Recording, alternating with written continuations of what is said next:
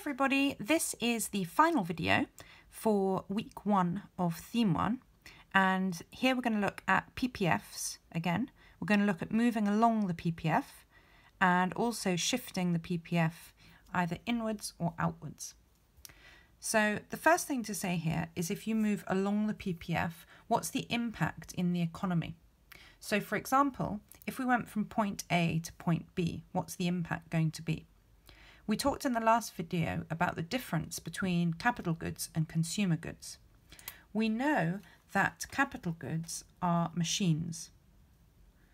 And therefore, if we go from A to B, we're going to be making less consumer goods, but we're going to be making more capital goods. We're going to be making more machines.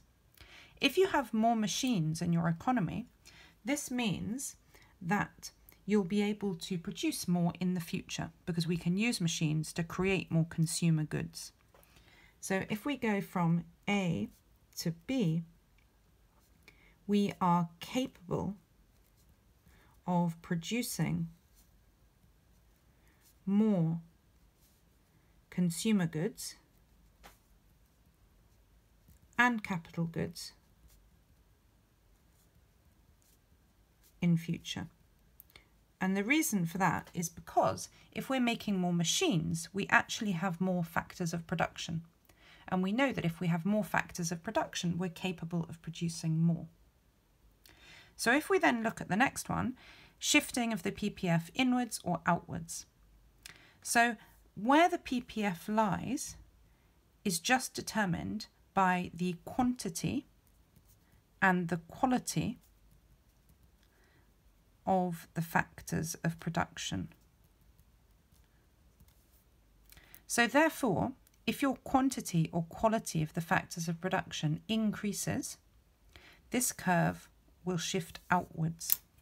So it would move, for example, to here, and we'll label this PPF1.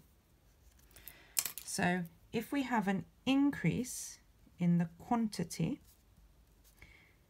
and or the quality of the factors of production, the PPF shifts outwards. So for example, if in China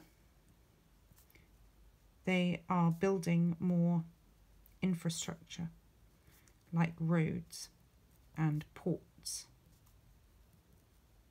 and airports, for example, and more factories, this is going to be enable them to produce more in the future.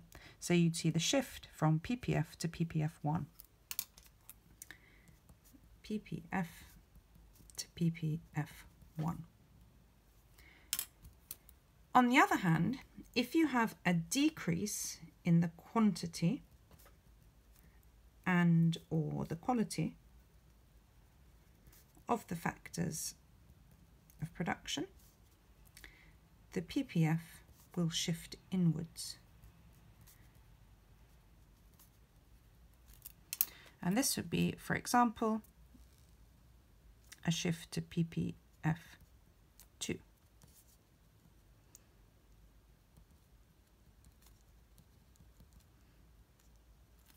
And an example of this would be what's happening at the moment and over the past 10 years or so in Syria, where there has been significant destruction of resources in the economy. So a lot of capital, the machinery, has been destroyed, and also a lot of people have been displaced from the country, and therefore their capital and their labour have decreased, and their enterprise as well. And this has had an impact on the amount that in Syria they are capable of producing. So their PPF curve will have shifted inwards. The final thing I want to say on the video is about something called the margin.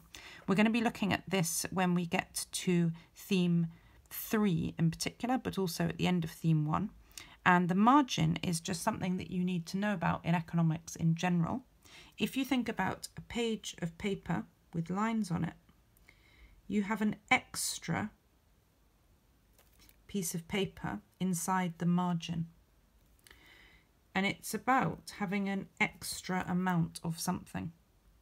That's all you really need to know at this point. It's having an extra amount of something, the margin.